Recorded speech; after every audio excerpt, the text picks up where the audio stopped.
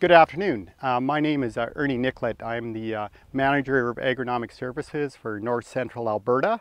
And today's topic is short and long-term rotations.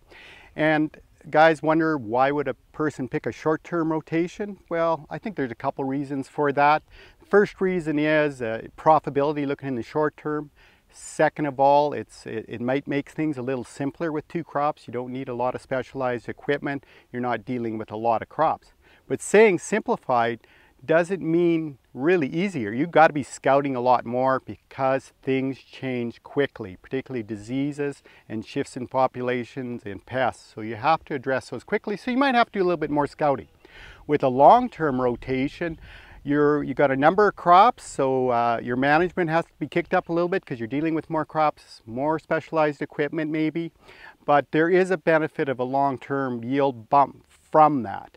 And as an agronomist, I like a long-term rotation because it breaks up disease cycles. An example is like in canola. If you have a 2-year break from canola, you can reduce your clubroot population, spore population down. It increases nutrient and fertility within those fields. And finally, you'll realize higher crop returns over an extended period of time.